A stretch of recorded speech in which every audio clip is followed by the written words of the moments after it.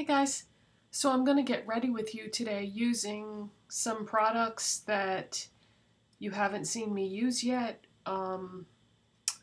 Before I went on vacation, I had purchased this Academy of Color high voltage eyeshadow palette. I'm going to use that today, and I'm going to use some different base products, because I'm not going to use the exact same thing that I used in yesterday's video because that would be boring. But I also have some other things that are off topic that I want to talk to you about while I'm getting ready. So far, all I have done is I moisturized my lips with my Chapstick Total Hydration Coconut Lip Balm. And I primed my face with MAC Prep and Prime Fix Plus Coconut because this takes a long time to dry down, so I wanted to give it a chance to really settle into my skin. So that's what I used as a face primer today. And then we're going to take it from there. I'm going to use the Makeup Revolution Fast Base Foundation Sticks.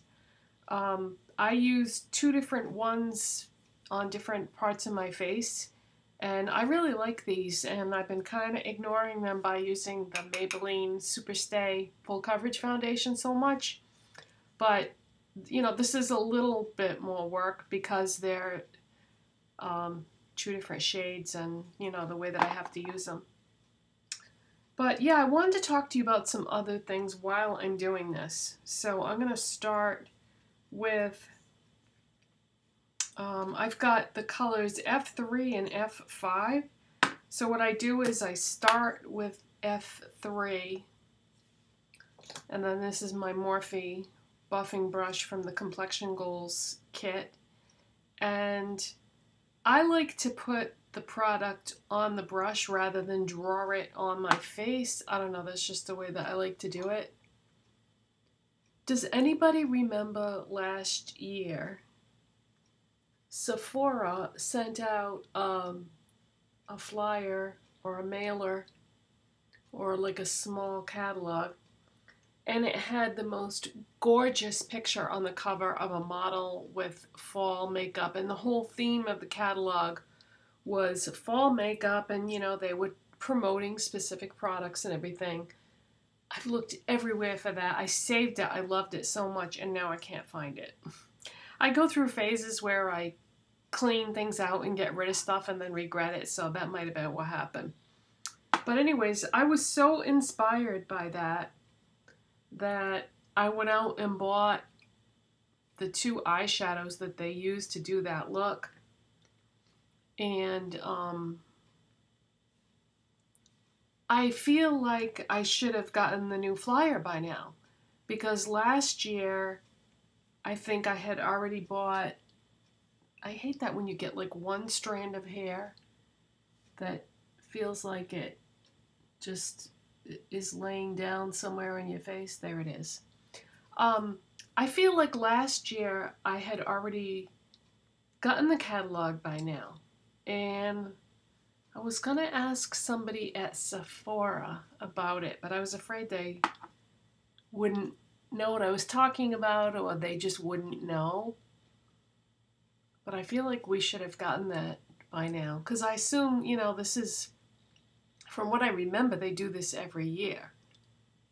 So I'm really looking forward to that, and I'm looking forward to all the September magazines coming out, because that's when you start to see, what the makeup and fashion trends are going to be. Although I've already bought a lot of like transitional clothes already that are going to transition with my fall pieces that I've already showed you in videos.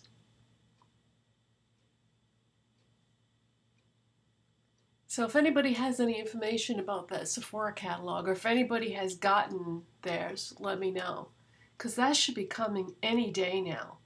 And I always look forward to seeing what kind of a look they did. And, just to kind of give you an idea of what the trend is going to be. Because last year's was beautiful.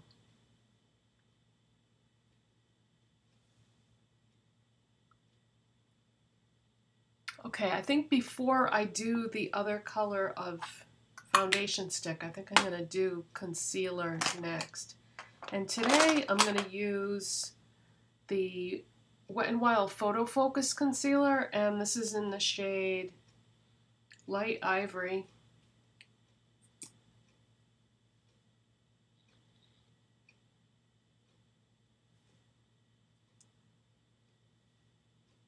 So the other thing that I wanted to talk to you about is pop culture. Thank God for the library. I went to the library yesterday and I returned the book that I was reading, which was the first book in the Trials of Apollo series by Rick Riordan. And I really enjoyed that, and I think I'm gonna end up reading all his books. I picked up the second book in the series, which is The Dark Prophecy, which is book number 2. And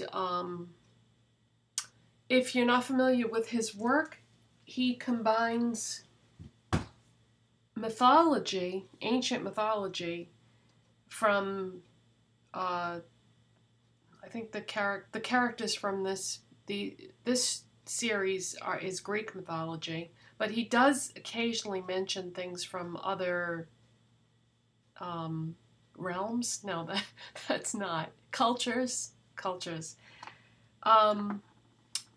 But yeah, that doesn't sound like it would be that interesting, but it is. He takes these characters from ancient mythology and puts them in the modern world, and they interact with the modern world. And I'm not selling it very well, but it's really, really good, very interesting, and I like it.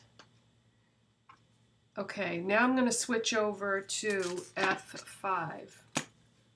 So anyways, I picked up the next book in the series, and I should be starting that as soon as I get a chance. My F5, when I first got it, I dropped it on the floor when the cover was off, and oh gosh. This one I am going to apply directly to my face because I want to strategically place this.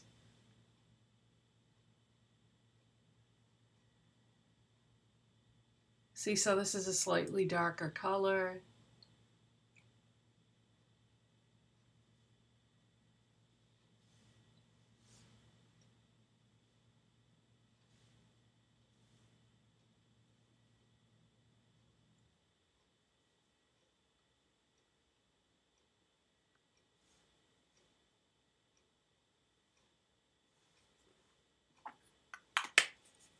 And then I'm going to buff it.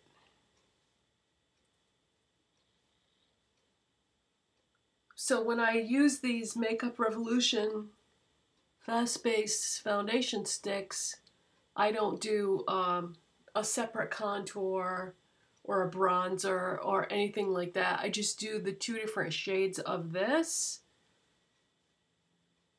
And so, you know, before I said that it was a little bit more work, but not really, because if I'm going to skip contour and bronzer, then I would have done these steps anyway, you know? So the other thing that I wanted to talk to you about in regards to pop culture is, does anybody remember when I reviewed the book Ready Player One? I don't know, like 6 months ago or somewhere around there, 8 months ago? Well, the movie came out at the theater and now it's on DVD, and so I got this too at the library yesterday. I had to put in like a request for it, and we watched the first half of it last night, and we'll watch the other half tonight. And boy, am I glad I read the book. I don't think I would have been able to follow it that well if I hadn't read the book. Ooh, that was a close one. Did you see that? I almost itched my face with that brush that had foundation on it, that would not have been a good idea. Although, I guess I wouldn't want to do it to, I don't contour my nose because my nose is like wicked narrow already. I don't want it to be more narrow. But anyways, yeah, that movie is good, and I don't know that I would recommend it, though, for anybody that hadn't read the book, because it would be kind of a little bit hard to follow, I think, if you didn't know, if you weren't familiar with the storyline.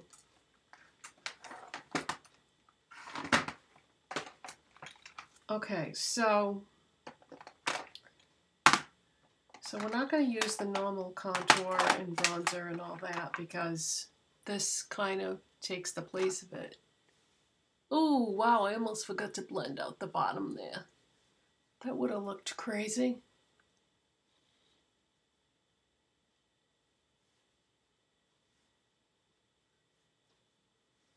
So even though I let that sit, I was still able to blend it out. Okay. I think I'm all set here. This side, maybe just wanna... When it comes to foundation and bronzer and contour and that, you can never over blend it, I feel like. All right, let's go in with the Coty Airspun Loose Face Powder, Translucent Extra Coverage, and the Morphe powder brush from the Complexion Goals set. So I'm just tapping some into the cover. Fluffing up the brush. Now, as far as TV shows go, I usually just pick things from Netflix, but because I do not have cable TV, and most of the TV that we watch, we just wait for things to come on Netflix. Well, everything isn't on Netflix. There is a TV show that has been popular for years that was on cable TV. Are you familiar with Adult Swim? It's what they show in the middle of the night on the Cartoon Network. It's all like adult animation. And there was a show called Rick and Morty. Some of you maybe already watched this, but because I don't have cable TV, I had never seen it. So what I did was I saw a reference to it somewhere, and I said, that looks interesting. And I found some clips, episodes on YouTube, and I watched a little bit of it, and I said, wow, this is really very clever. It's written in such a way that it's about this mad scientist, and he invents all these things, and he goes on all these crazy wild adventures and takes his grandson with him, who is not the brightest child, but it's really, really good. So I got season 1 of the series from the library because I don't have cable. And so I got Rick and Morty season 1, and it's a 2 CD set. I watched one whole CD of this yesterday. And oh my God, is this good? Because it's funny, the animation is good, and it's brilliant in the sense that you have to, you're still thinking about something that Rick, the scientist, said, because he has all these throwaway lines that he's talking about things, and you could miss something very easily if you weren't paying close attention. So it's really good. I feel like maybe wouldn't appeal to everybody, but I really, really like it. Because a lot of it has got like a science fiction element to it, where they're interacting with aliens or they're traveling through space, but yet it is does take place mainly on Earth because Rick lives with Morty's parents. Anyway, it's really good, and when I finish this one, I'll definitely have to get the other seasons and watch them. So powder is on. Now, I already did the contour, so it's kind of like under the powder now. I suppose I could just take that foundation brush and sort of merge the powder with the contour. Just at least for that part of my face. And then that blush that I bought on vacation, did I use that in a video yet? I don't know. I don't think so. The one from Primark, PS Blush Cream Stick in Dusty Rose. Whoa! I've been dropping things lately like crazy. Okay, so I just like to take the foundation brush and put some on there and buff this right above the contour area. This is the most gorgeous blush color ever.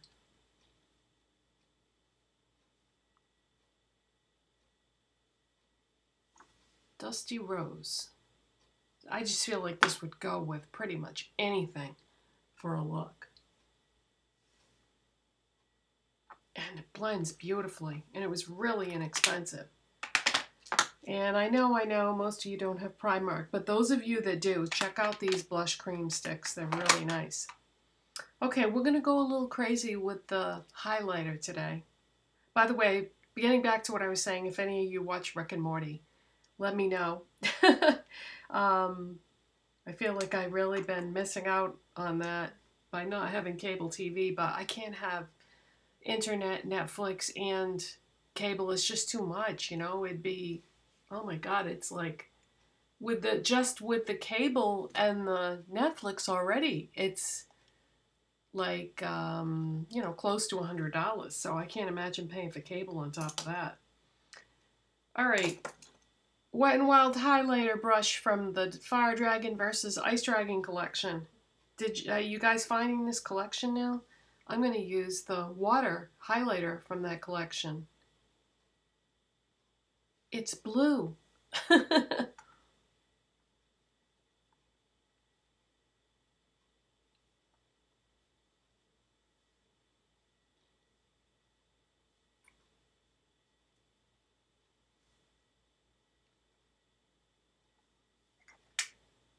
I love that they're doing these crazy colors for makeup now. I think it's so much fun. Okay, so let's see, what have we got next? MAC Painterly Paint Pot to prime my eyes.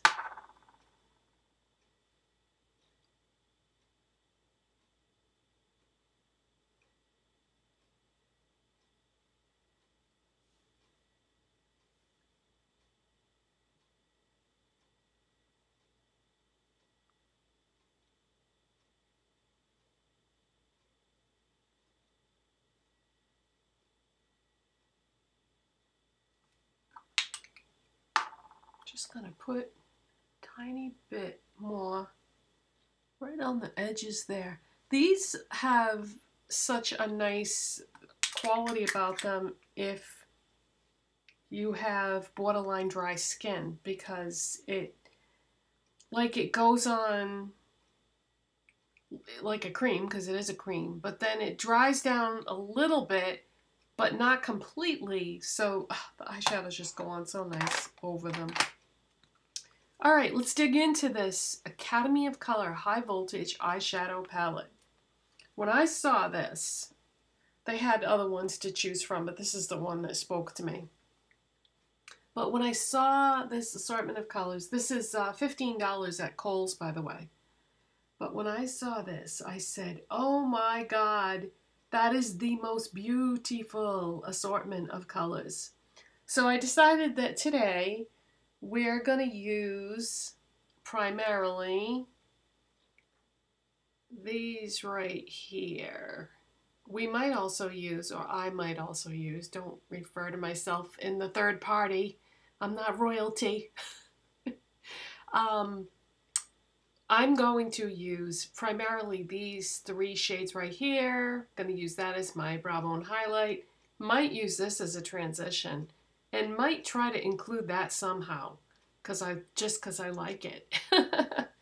So let's start with my e.l.f. contour brush with that that whitish shade. It's, well, I guess it's like a beige, light beige. It's called Imperial. Just pop that on the brow bone.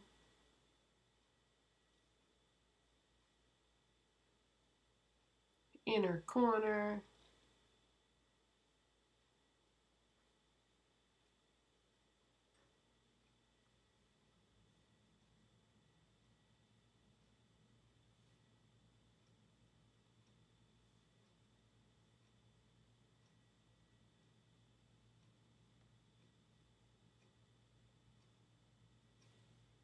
Okay. Now let's go in with this Wet n Wild P15 brush from their Pro line. And yeah, I think I'm going to do the SuperNova shadow, which is like a very much a transitional shade.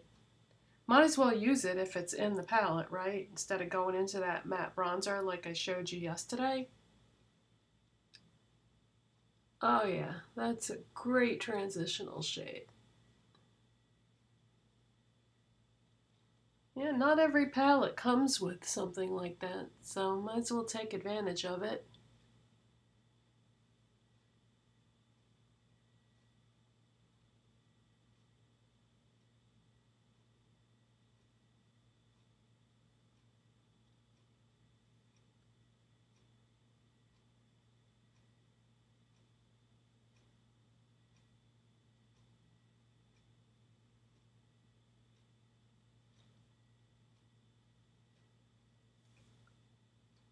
Okay.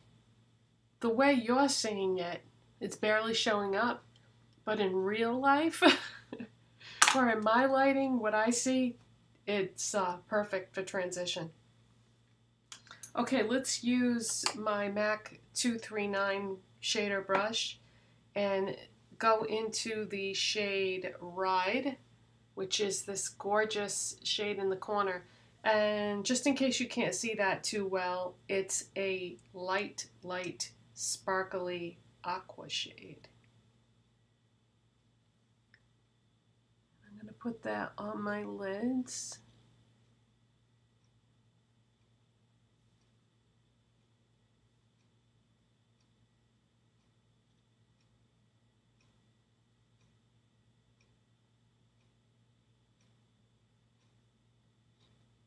You know what I think I'm going to do, guys, to save time?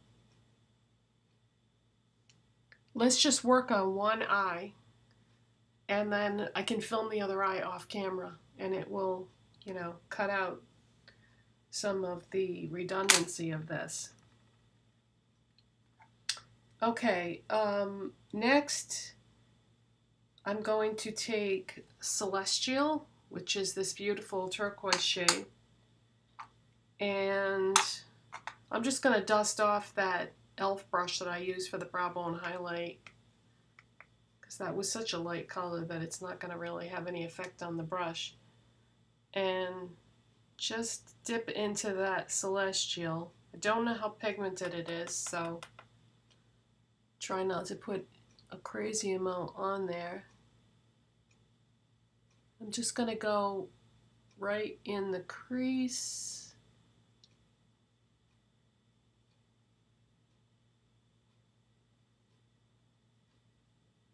Just the right amount of pigment.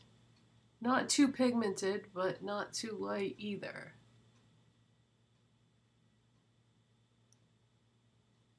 Okay, now I'm just going to take a little bit on the outside part of my lid. And let's see. I want to use some of this Heroine here.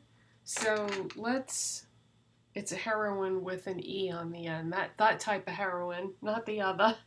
So I'm going to flip over the 239 brush. Oh wow, it's really dark. And there's a lot of fallout too. So I think I want to put some of that on the outside part of the lid.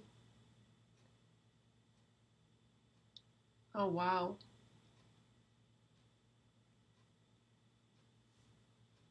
Okay, I'm going to flip the brush back over and then blend the two shades together like in the middle.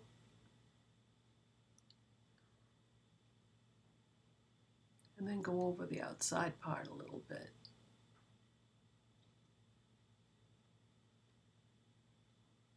And pull that into the outer part where it meets up with the crease shade. Okay, now I'm going to take an eyeliner, but this is not the right one. That was the brown one from yesterday. We don't want that. We want the black one, which is Essence Long Lasting Eye Pencil in Black Fever.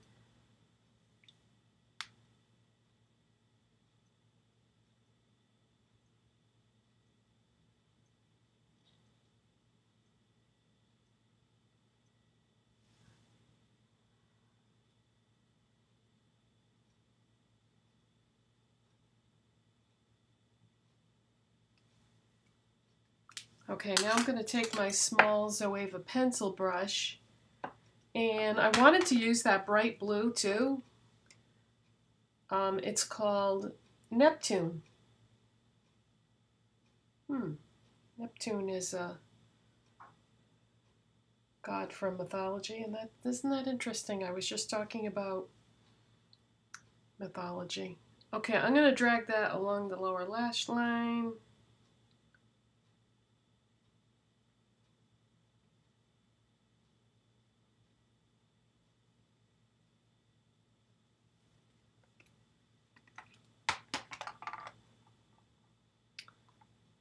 And I'm going to use, I'm going to dust off this brush that I used, the Wet n Wild brush that I used for my transition shade.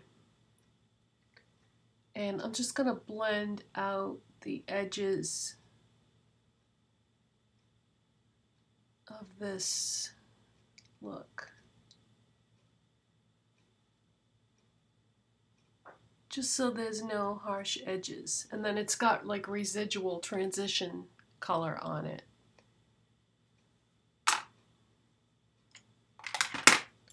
Curl my lashes.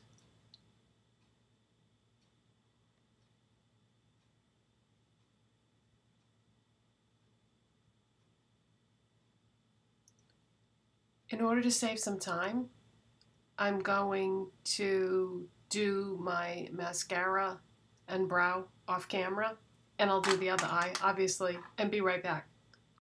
Okay, so I did that other eye and filled in my brows, and I have used this palette before today, you guys.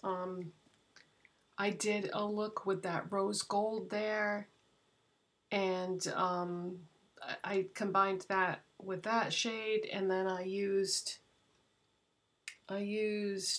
this gold with I think that purple. So I've used this a number of times now, and I really, really like it. I think that for $15 this is a good deal, and Kohls is an easy place to get to find it. So really happy with that. That's my second palette that I bought by this brand. Alright, let's move on to the lips. Of course, I'm going to use my Colormates Nude Lip Liner. And today I'm just going to line my lips. I'm not going to fill them in.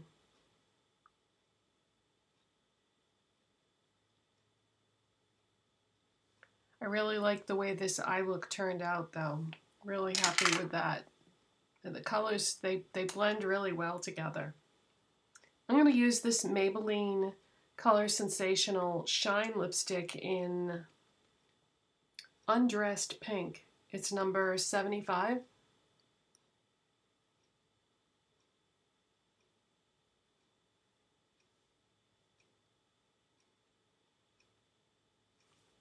I thought that would pair nicely with this eye look. So that is it, you guys. Hair, I think, is going to stay back today because it's supposed to be in the mid-90s, so just going to leave it back. So thanks so much for watching. If you enjoyed this video, please give it a thumbs up. If you're not subscribed already, please hit that subscribe button, and I will see you in the next video. And let me know about any of those pop culture references that I talked about, if you have seen any of that stuff or read any books by that author, Rick Riordan, or anything like that. Bye.